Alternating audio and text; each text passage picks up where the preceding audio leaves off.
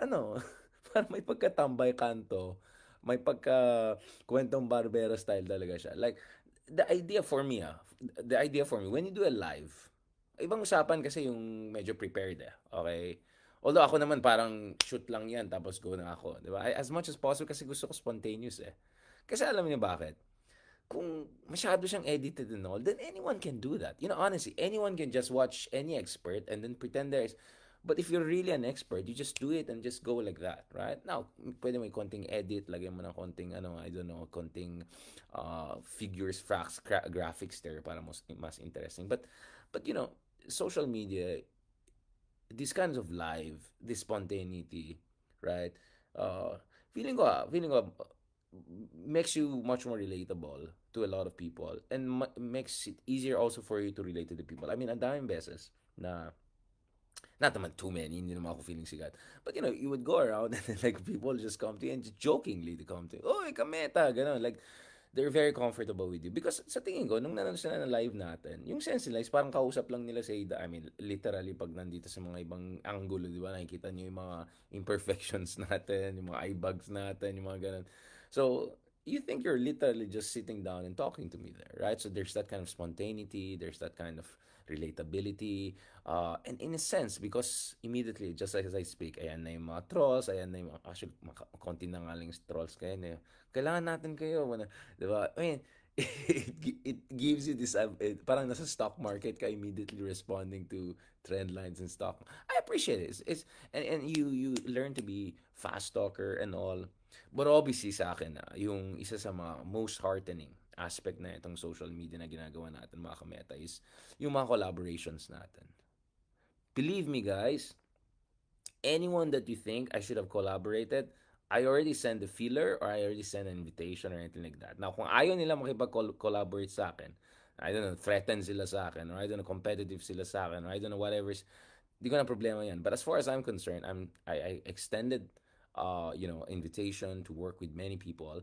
And thankfully, thank God, maraming sumagot, maraming very responsive. So, from Dr. Lisandro Claudio, from Secretary Ronald Llamas, and so of course, longtime friend natin si Mark, si Kristan, among others, di ba? Maraming, kaya nga yung mga RRL, RR, inisip ko nga triple R RRR, si Ruben at saka si Ronald. Kasama natin yung mga dalawang Lodi na yan. Di, ang ganda naman yan. The RRW, RRL, RRM.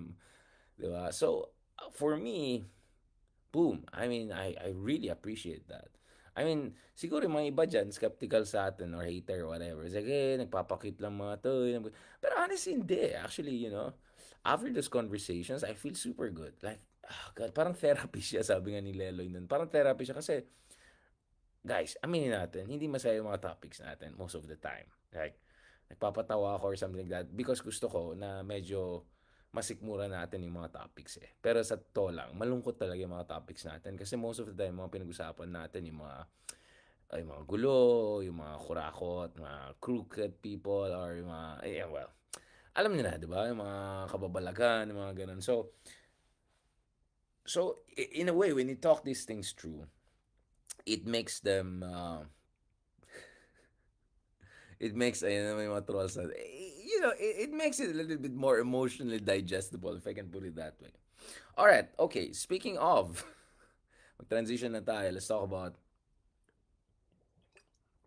ito para dadami yung water lang to guys Tubig yan. Sustainable reuse bottle. Ashigara Sega. Di ba? Natural mineral. Galing siguro to sa Fuji, Mount Fuji. Okay, okay. Ito nga to. Okay, okay, okay, okay. Now, speaking of yung masayahin natin na politika, speaking of our exciting politics, let's talk about, ayan, biglang nag-English ako kasi may mga followers tayo from Hola. Okay, okay. Pag-usapan natin Let's talk about this. Let's talk about tomorrow. So, as you know, there are gonna be two rallies organized. Bukas yata to, di ba? So, dalawa yan. Di ba? Don't worry, hindi lang ako nandito na manglait or anything like that. I'm really here just to analyze and I'll tell you the bigger picture. So, there's gonna be two events. One, Bagong Pilipinas kick-off rally in Quirino Grandstand, Manila, January 28, 2024. Gates open at 2 p.m. Alright, base dito, kung fake news yan, sisihin nyo si si Ronald kasi siyang nagpo-forward ng iba sa akin. Isa pa yan. Now, the second one, of course, yung mga ka-DDS natin dyan. Alright, ito naman, candlelight light prayer rally. Oh, ito naman, candlelight prayer rally. Oh, ito. Candlelight prayer rally. Ito. Candlelight prayer rally. Oh, di ba? Yan, okay. Ito naman, to be led by former President Rodrigo Rodrigo Roa Duterte. O yan. Ito naman, January 28, 2024. Andito po, I think Rizal Park ba ito sa Davao? O yung mga dabayan natin na followers. Correct ba to? Sa Rizal Park, Davao City, correct. Sa Rizal Park daw. So may Rizal Park. O nga pala, may Rizal Park din sa Davao. No? Okay. So yon, okay. Masaya to. Interesting to. So, assuming tama itong sinan sa akin ni Sir Ronald, tingnan natin. Actually, guys, ito. Ito, guys, interesting na ipapa-drone shot natin yan. Diba? Tingnan natin. Siguro magpa-flexan ng mga drones. Padamihan ng followers. Now, on the surface, it looks like each big family and camp, having their own rally and flexing their muscle and showing their supporters. But apparently, another way that this is being framed is pro-chacha and anti-chacha. So yung bagong Pilipinas, officially, ang sinasabi ng ating minamahal na gobyerno at yung mga minamahal natin mga opisyales, right, of course, ang sinasabi nila, walang kinalaman ito at all sa charter change. Alright? So, ito po yung sinabi ng isang undersecretary natin sa Presidential Communications Office. Sabi niya, definitely not. This is an activity by the Executive Department for the Covenant of Bagong Pilipinas. Aba? Next level to, covenant to. O yan, yes to charter change. By the way, speaking of charter change, nag-post ako dito sa Twitter kanina ng survey. Tinatanong ko dito, ano yung, ano yung ambag nyo? Ano yung take nyo dito sa charter change? So, apat yung options natin dito. Apat yung options. Yung isang option ay it's time, meaning it's time, parang UFC, it's time. Alright, okay. Yung second option, it's a scam. Right? And third option, not yet. And fourth option, unsure. So please guys, bumoto kayo over the past, ilang minutes na ba? 1 hour, over the past 1 hour, more than 300 people are voted. Ito kasi medyo late na siguro, kaya usually mas marami pang bumoboto. So please vote here para lang may idea tayo. Of course, it's not gonna be a scientific survey, but I'm sure it's better than Google Trends. Okay, it's gonna be better than some fake surveys out there. So paki-check yan. So far, nag-lead ang it's a scam. 69%. 17% sabi na not yet. So that's almost what? 90%, right? Lampasan uh lampasan 90%, 96%. Lampas sa yeah, 90 almost 90%, right? Ay nagsasabi na 86%. So almost 90%, so 86%. Oh, sorry, antok na. Ay nagsasabi na either scam ito or wag muna. Wag masyadong advance mag-isip. Alright?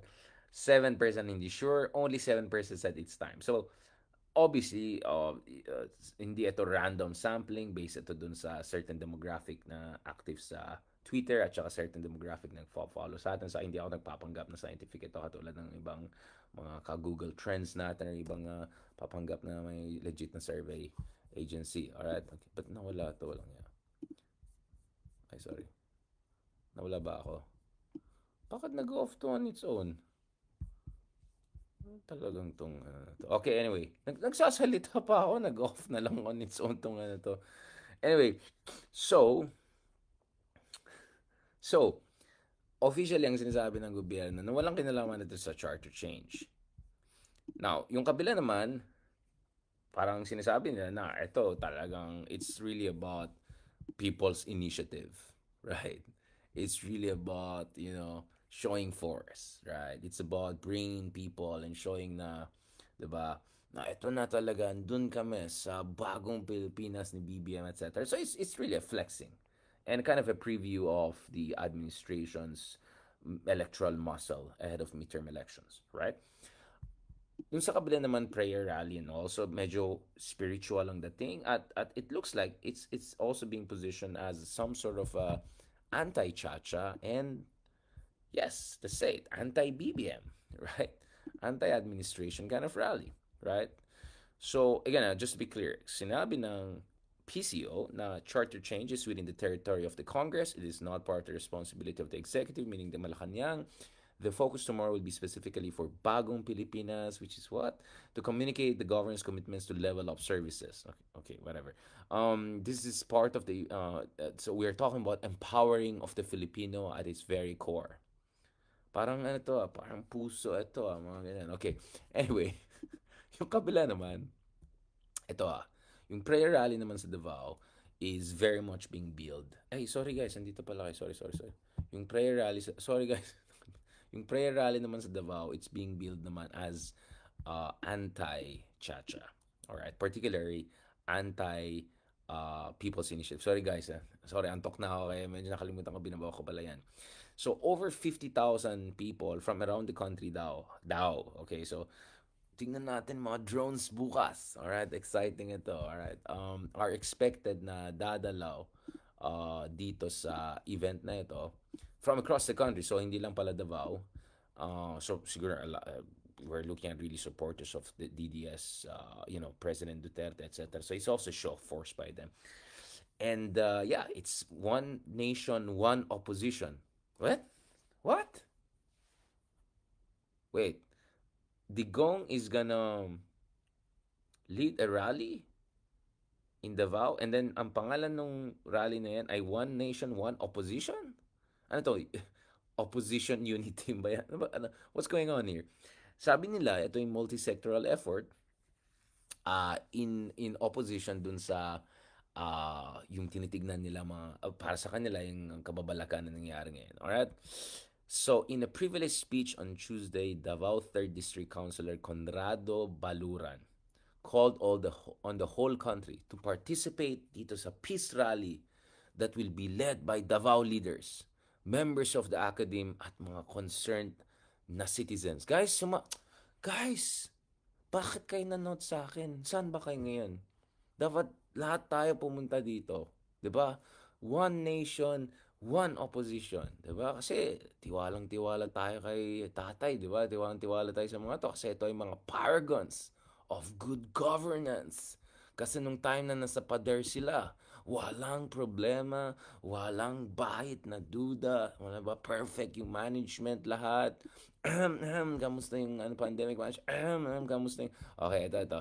So ayon sa kanila, guys, let's be fair. Let's be fair, okay?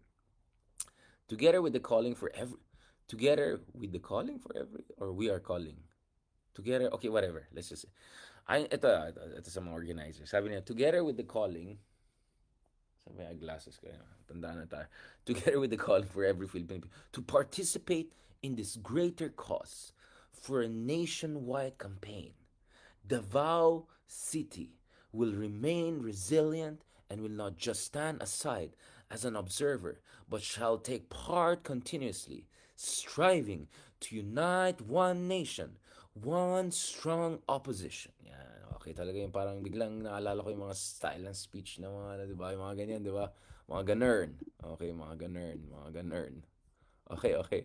Tapusin natin nyo, guys. Interesting ito. We have to act in one goal. Dapat respetuhin po sa Bisaya pala to. Puta nila. Again, sorry, I don't know. I'm just reading, guys. Pakita ko yung screenshot sa inyo. Because of their intention to remain in power. Galit pala sila, guys. Galit sila. Galit sila sa mga gustong mag-extend ng sarili na sa puder. Si tatay, tumaktak mo. Ano ulit? Okay, guys. So, ito ayan, the Bohemians are not for sale. Ito yung sinabi niya. Okay, so, galit na galit sila dito talaga sa corruption, dito sa mga Kababa. But honestly, I mean, putting aside yung mga ano natin, wow, one nation, one opposition. And then si Digong ang mag-oversee ito, tapos nasa Davao to. Wow, that's interesting. Which raises some very important mm, questions, right? I mean, obviously you already know what are some very questions I'm gonna raise, but I mean the other thing is interestingly there was also this meron din isang prayer rally sa Bulacan pala ng over the weekend at ito daw ang sinabi ni yung kapatid ng ating minamahal na Pangulo. Alright? Daw, okay. Baka magalit ka naman May sinulat lang tayo dun sa Nication. Ang lakas ng sagot ni Derek. Yap. Oh, okay, anyway. Ito, kaya na magbasa.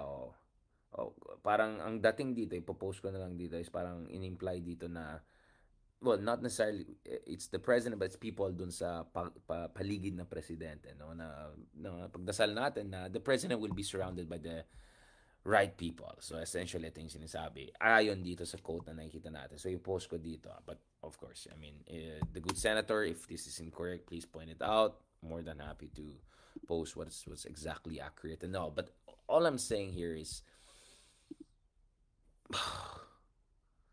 so is this when we're gonna see officially Duterte's, or at least one Duterte, really presenting himself as opposition? So ito ba yung official na?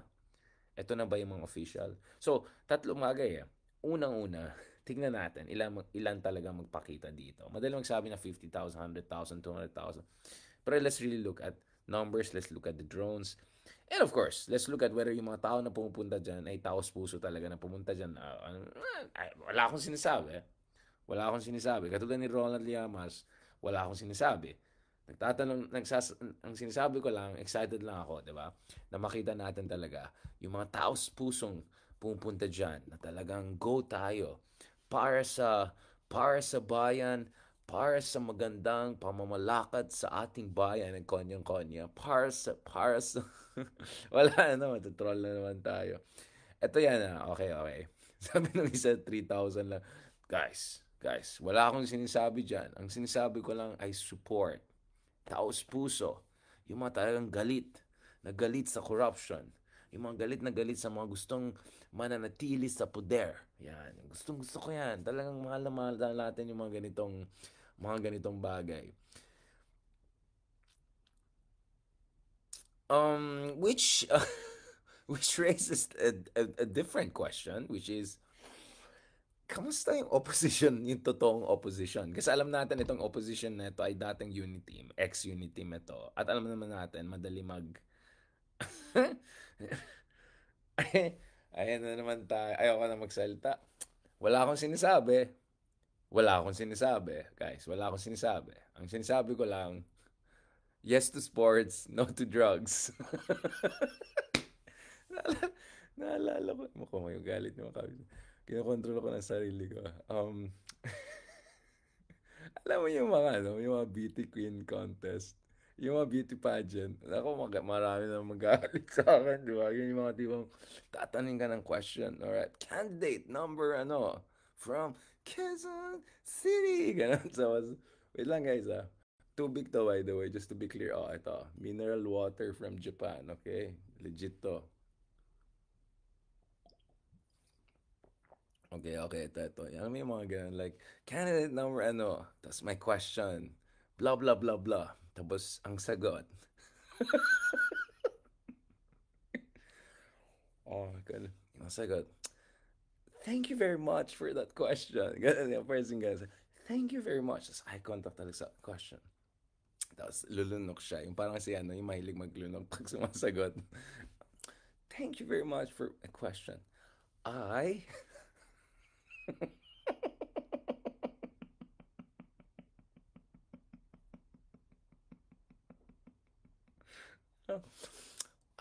tapos isa pa, tapos lahat ng tao, ganun na yung mga tao, nanonood na sila, ito na talaga, ito na yung darating na yung sagot, ito na, panalo na to, pang na to, let's go. Thank you very much, and then mag-walk out. So, yan, for me, there's that version, Pwede. Tapos meron second version. Ay, tapos freedom, peace, justice. Ano, tapos yung mga tipo, yes to sports, no to drugs. Thank you. And then, yun, ayan na naman, mapapahamak talaga ako. Alam mo dati, inimbita ako sa mga magja-judge sa mga ganyan. Okay, you know what? Change topic. Okay, I'll be in trouble. I'll be in trouble. Alam mo guys, that's the actually. I'll be honest. Kaya ko maging stand-up comedian kasi ang dami kong mga jokes from countries all around the world. Pero delikado eh. Sobrang delikado. Kanina lang, today lang, kasi kasama ko mga galing sa ibang-ibang bansa. Ang dami kong sinabi na napahamak na naman ako. But anyways, Niamet? Okay, okay, okay. Thank you very much. Alright, okay. Yes to sports, no to drugs. Thank you very much. Ayan, yung sagot na yan, pwede yan sa lahat ng contest. Alright? Go yan. Okay, okay. So, next time, pag nag-comment kayo sa akin, oh, thank you very much for your question. Ay, okay, okay. Kinokontrol ko na kasi baka maingay ako dito sa kapitbahay. Okay, actually, isang dahilan na pagod ako sa gabi. Kasi ako yung pinakamadaldal parati sa mga meetings. And ayaw kasi ma-bored, guys. Madali ako ma-bored. I mean, like, honestly, I prefer just to read books and like, whatever, right? Write and analyze and all. So, pag kasama ako na, parating, ay nako, makulit talaga ako mag-isip. Anyway, yes to sports. No to drugs. Okay, guys? Don't forget that. Thank you. All right, okay. Going back to this, so, ang question dito is, saan yung totoong opposition? Yun yung parati kong sinasabi. Kasi parang nangyari dito is, the battlefield has been parang abandoned. Akalain mo, yung mga, yung mga isang kampo na yan, sila na daw ang opposition ngayon, one nation opposition. Tapos, ang motto, good governance ang dating. Wait lang, parang pang ano yan. Akala ko sa mga dilawan yun. Akala ko kayo. Di ba? Yun nga yung sinasabi ko. Kaya nga parati, ayan, magagalit na sa akin. Ang dami naman magagalit sa akin. Di, kaya nga sinasabi ko, dapat yung mga leaders ng opposition, huwag kayong mag-totally withdraw sa field. Or mag-organize naman kayo. Pakita naman kayo. So parang ngayon, ang drama, isang Marcos dito, isang Marcos dyan, isang drama, isang dynasty dito, yung isang naman ng dating presidente. Like, nasaan na yung totoong opposition? Nasaan na yung progressive opposition? So, yun yung point ko ngayon. Alright? Thank you very much. Alright. Di ba? Yun yung problema ko ngayon, di ba? Kasi, okay nang bahala sa mga, ay nako. Dami kong gustong sabihin, pero, wait lang. Magpa-consult muna ako sa mga abogado, okay? Dadalhin ko muna legal team natin. Kasi alam ko yung mga comedians, ang laki ng legal team nila eh, di ba? Oh, yeah, siguraduhin muna natin guys. So for now, ang sagot ko lang, thank you very much for that question. Alright. And sabi nung isa, can you repeat that question please? I mean, first, thank you very much and then, can you repeat it? Anyway, so eto guys, for me, this counter rallies on the Chacha question is showing what I've been warning about. And to circle back to where we started kanina, guys, ito yung CNN Philippines. Sa interview ng CNN Philippines ko, di ba? Well, it looks like that's gonna be the last kasi nagsasara ng CNN Philippines doon sa discussion natin. Mm, sabi ko nga, there's a serious threat na ang opposition ay ma-box out dito. Alright, ma-box out dito. At dito natin nakikita in very visual, in very visceral, in very significant way na parang ito talagang kita mo eh. Pare, ang gagawin natin. So for me this is a warning sign to the real opposition na you guys are getting boxed out, that you guys are wala, I mean, nasaan yung totoong opposition sa issue na yan? 'Di ba? Saan na kayo? Kasi alam naman natin, marami sa atin ay nagdadalawang isip dito sa chacha na ito eh. I really look forward to some legit, real surveys on whether gaano karami yung mga Pilipino na talagang gustong-gusto nila na magkakaroon ng charter change. I think lahat naman tayo gusto natin ng tunay na pagbabago na maganda. Hindi yung pagbabago na kasyungahan or bara-bara, no? But Is charter change via people's initiative under the current circumstances really the answer to many fundamental problems we have? Kaya nga sabi ko nga you cannot fix a problem if the problem is potentially the fixer, right? Yun, yun yung yun yung parating challenge natin sa Pilipinas. Kaya no na no ako sa charter change yung panahon ni nila tatay kasi hello, lalong-lalo na federalismo. Hello, sa ilalim ng federalismo, bibigyan mo pa ng mas maraming power, puwersa, yung mga trapo, warlords, yung mga dynasties dyan sa kung saan-saan lugar sa Pilipinas, di ba? Lahat naman maganda sa papel but you have to analyze. Mag-isip-isip ka naman. No? Ayan, makikinig na naman kayo dun sa mga vloggers yan na naman. Yan ang problema ko eh. Paano naman tayo umangat sa buhay kung nakikinig lang tayo dun sa mga kung ano-ano dyan, di ba? Yan ang problema natin. Alam mo, parati akong binabash ng iba dyan na, mayabang ka, nagaganyan. No, you know what? May ayabangan ka lang sa akin kung alam mo naman na walang sense yung sinasabi mo. Habang siguro naman, pinag-aralan ko ng konti yung sinasabi ko. Hindi ko naman sinasabi na tama ako parate. Pero you know what? Kasi ganito guys eh. Ganito kasi guys, you have to call out nonsense talaga. And sometimes you need be a little bit mean or something like that. So, yung isang araw, yung isa dyan na kunyari pa expert sa West Philippine Sea, doon sa mga kunyari mga think tanks na ginawa lang kagabi. Alright?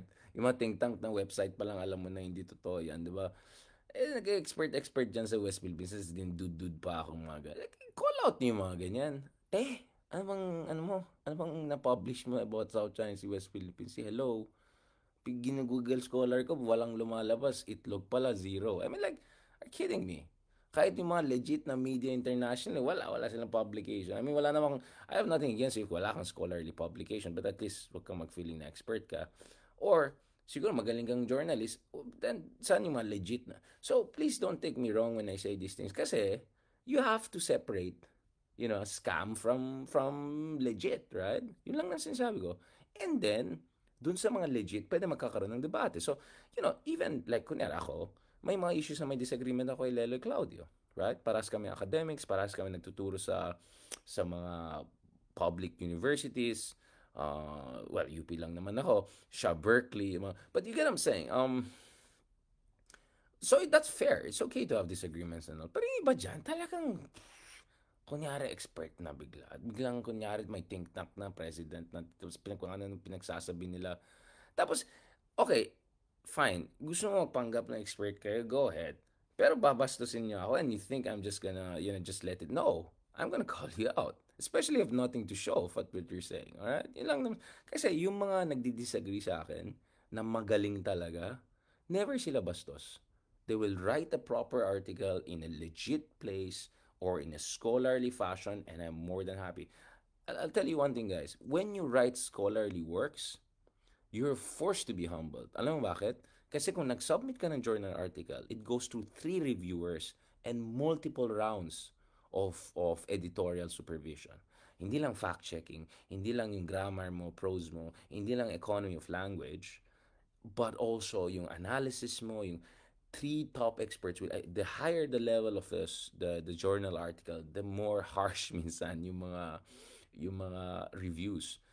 If you write a book, even more difficult. And I had to go through a lot. Marami akong sinulat mga journal articles or mga libro. Sometimes I got very mean reviewers. Sometimes good reviewers.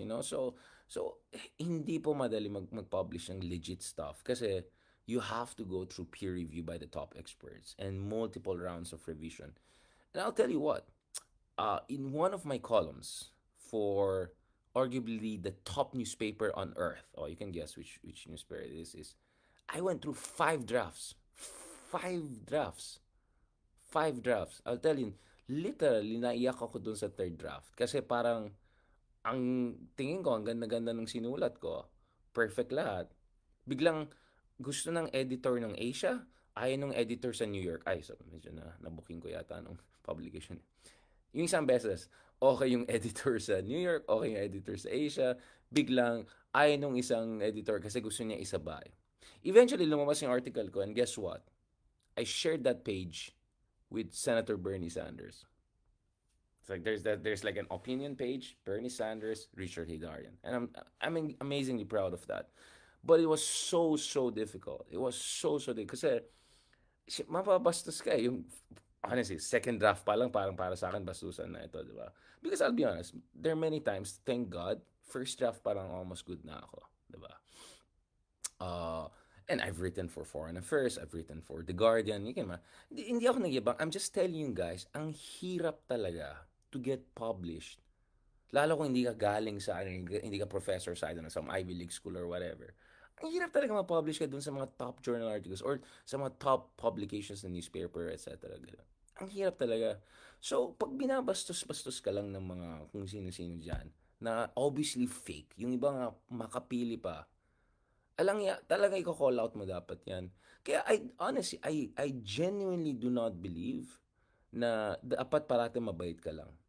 Nasa Biblia po yan. There's a time for war and then there's a time for peace. Right? Klarong-klaro yan. There are times you have to take the fight to the enemy. And there are times you have to be generous. You have to turn the cheek. I completely agree. But there are times you have to be tough and strong. So, anong relasyon nito dan sa sinasabi ko kanina? Para sa akin, yun yung pinakamalaking weakness ng totoong opposition natin throughout the Duterte years and potentially above. Because ang dami dyan who were saying, YouTube, I don't do that. TikTok, I don't do that. Oh, ako, hindi ko debate yan. I'm too good for you. Snooty sila eh. Tingin nila, bardagulan, they're too good for that. Well, guess what? Kinain kayo ng buhay nila, digong. Ngayon lang naman nangyari. Tapos kay BBN naman, ang galing nila bomber jacket, BTS hair, ganyan, TikTok. O, titalo rin kayo dyan. Kahit anong ikame-hame-hain yan, hindi matalo yan. Di ba? So, yun yung naging problema. You know, if you're gonna get into the realm of politics, and let me be absolutely clear about this, because some of the staff, I'm not gonna name who, of some of these opposition leaders na question, when you talk to them, they make you feel as if sila lang lumalaban. But let me be absolutely clear, all right? Sa isang banda, it's the opposition leaders who are in the front, but guess who is also on the front? It's people like Christian Esquerra. It's people like yours truly. It's like journalists. It's like people who are taking the punches live, literally live here and there. And in my case, I fought back. I called out. But at the same time, I was always ready to apologize if I did something wrong or I went. But at the same time, I was always willing to pay attention, to respond. Kung totoong guro ka talaga, if you're a true educator and you believe in the cause, right? You have to have you have to channel that almost prophetic kind of um vibes, di ba? Yung idea na you have to really embody your truth and stand for it. Kasi sobrang dali, guys. Sobrang dali, guys. To to just say, I'm too good for them. I'm not patient for. Doon tayo natalo eh. Doon tayo natalo. At what was so frustrating for me? What was so frustrating for me is instead of supporting people who are actually in the front and fighting this, let's call it what it is, information warfare, all right? Why I'm talking like this? Kasi, kausap ko kanina, galing sa ibang bansa, Alemania, Hapon, I don't know, well, Amerika sabog yung politika nila. Yung mga ibang bansa na medyo matino-tino kahit pa paano yung politika nila. Tapos kino-compare ko sa Pilipinas. Doon ko lang na-realize, expert din sila, expert din dapat siguro ako, kaya kami kasama ganyan. Pero sila, they don't have to do what I'm doing. Pero ako, sa tingin ko kailangan ko, kasi tinatanong nila ako eh, ay nagvo-vlog ka, parang isip na, may time ka pa mag-vlog, ba't ka nagvo-vlog? Eh, di ba, ano ka, di ba? So, parang nagtaka sila, di ba? Sige, anong ginagawa mo? Sabi ko, no, we cannot abandon the field to the enemy. And then I explained to them yung sistema sa Pilipinas, ganyan, ganyan, ganyan. So, biglang sila, okay, di ba? Sabi ko, well, it's not easy to write I don't know, Journal of Democracy or the New York Times. But even harder than writing a book about Duterte, writing a book about Marcos, whatever. Even harder than that is every single day fighting for truth and sanity against all odds, against the grain of all the trolling and all of that. There must be something with the water. I think from Mount Fuji, it's like there's almost this kind of a sacred feeling, right? No, samurai, di ba? No, I mean, but this is what exactly I was warning about. If after election, there's demobilization, there's no exercise of leadership, if more than a year removed from the election, way beyond the honeymoon of BBM, kung hindi pa rin kayo organized, wala kayong soul searching, tapos yung iba, hate pa nila ako for telling, you know, I'll tell you also another thing, since we're in the, we're in the uh, honesty mode.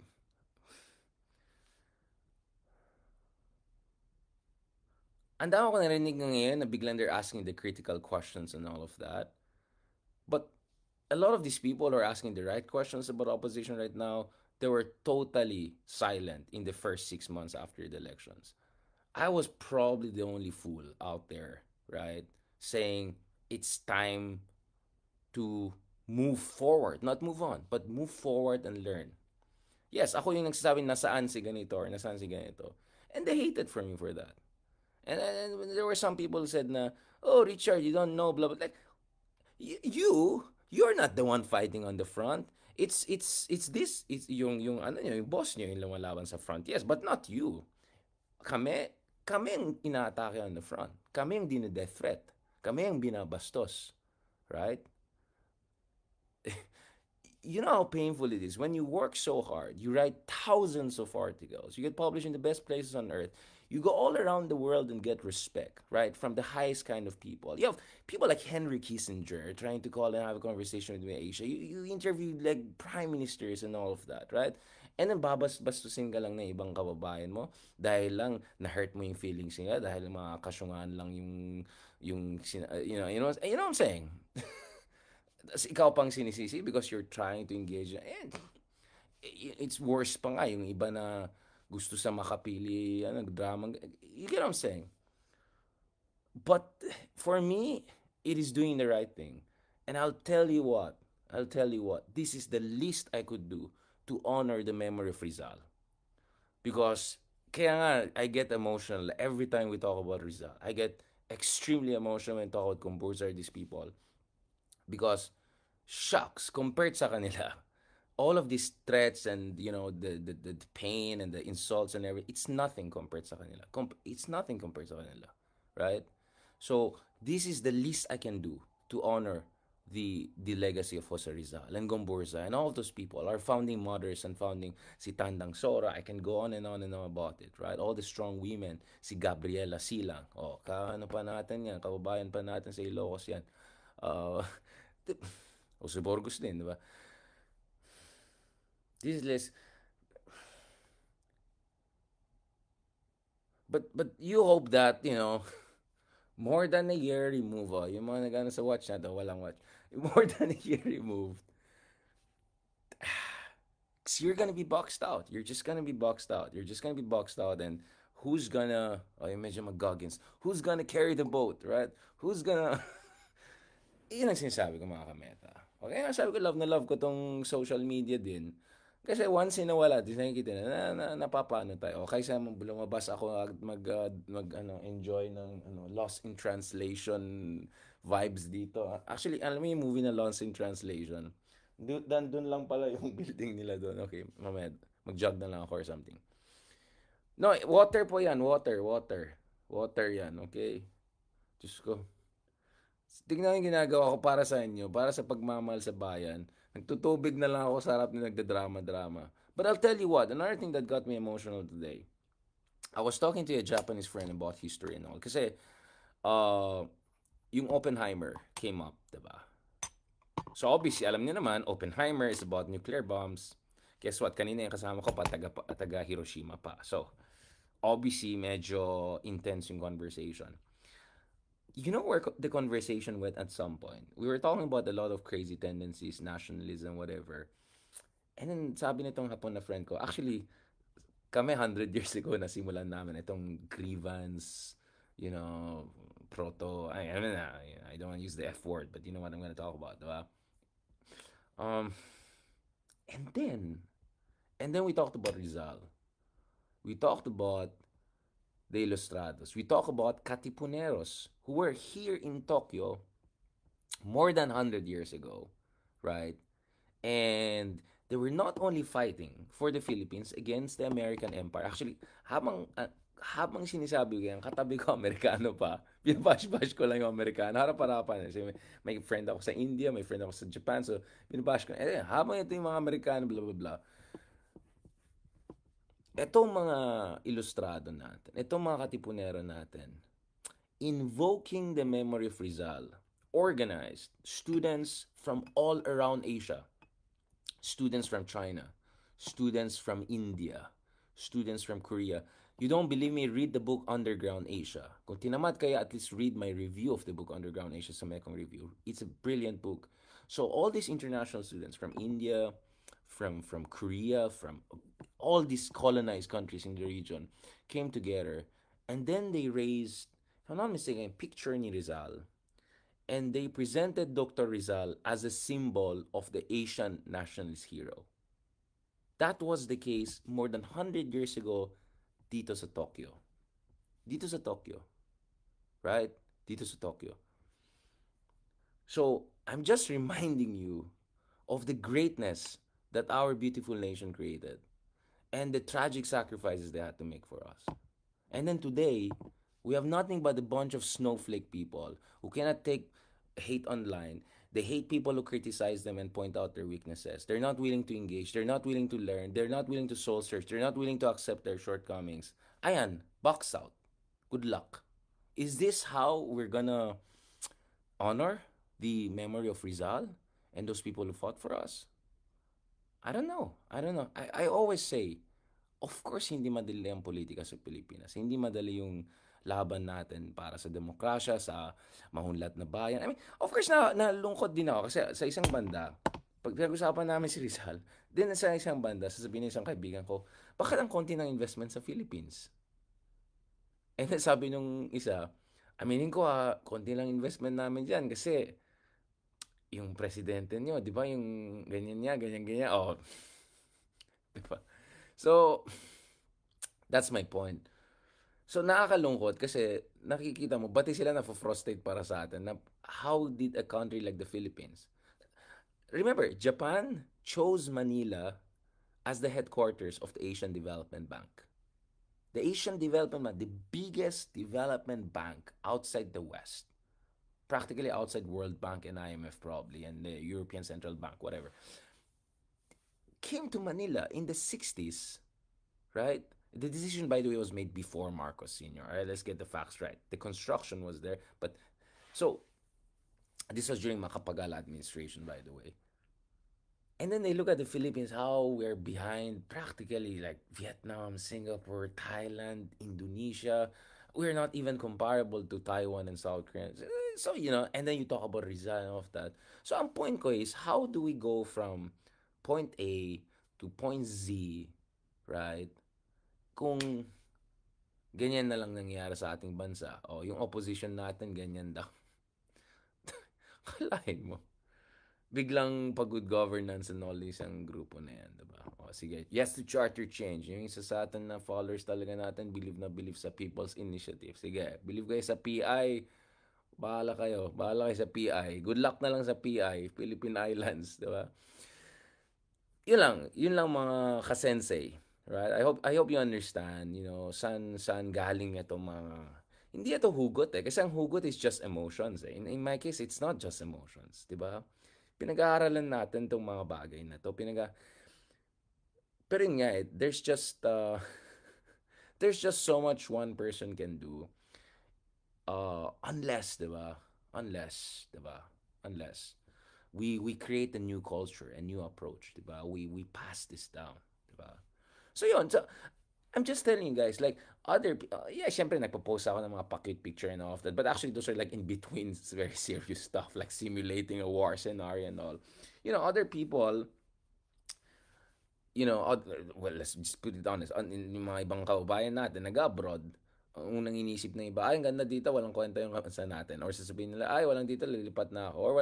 Or ay, sa aking bansa. Ako parang, pupunta ako abroad, tapos isipin ko, anong matutunan natin dito na pwede natin apply sa atin? Or actually, I even think it this way, how we were ahead of these countries at some point. Now they're ahead of us. But how we can get ahead of them again or we can catch up them again. Constructive.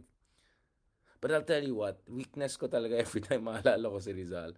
Kasi, I have friends in Malaysia whose name Rizal. I have friends in Indonesia. Ambassador pa to Rizal ang pangalan. Alright? Lahat sila, mga Rizal ang pangalan. Bakit sa tingin mo Rizal ang pangalan nila?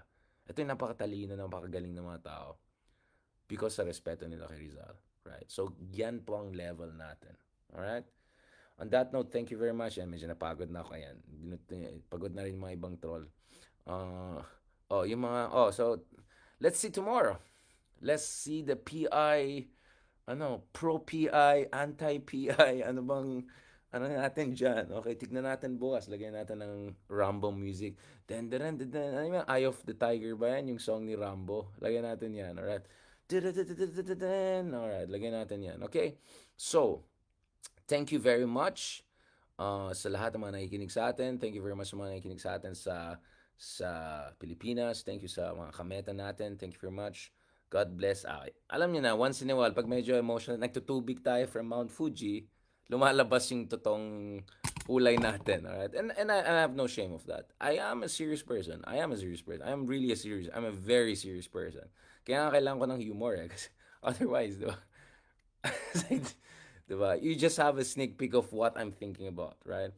So, yeah, kailangan natin na medyo kulitan and all. But, in light of what happened to our colleagues in CNN Philippines, I just found it, I cannot bring myself to make jokes or anything like that because there's some very, really serious and really troubling things happening in our media industries as far as truth industry is concerned. Journalists are not perfect, sure, but my goodness, kumpara mo naman sila dun sa mga trashy, buljakan, whatever nonsense out there pretending to be expose like binabuljak yung isang site pero yung mga kalokohan corruption ng kabilang site silent. Yung travel expenses ni ganito pero yung travel expenses yung confidential pa pero yung confidential parang naging yan totoong yan, di ba? Alam niyo na. Alright, on that note, thank you very much mga kameta. Please drink good water. Yan, in-endorse. Next time, baka yung mga gusto magpa-endorse ng tubig. Alright, healthy lifestyle. Yung mga nagtatanong ng skincare, huwag kayong minom, huwag kayong magsigarilyo, no smoking, no drinking, gano'n. Soup, alright, okay. No carbs at night, alright, okay. And tingnan natin kung makahabol tayo ng konting takbo. Okay, thank you very much. God bless. Thank you very much. Gracias. Obrigado. Alright, marami tayong mga followers from all around the world. Okay, obrigado. Gracias. Tomo arigato. Alright?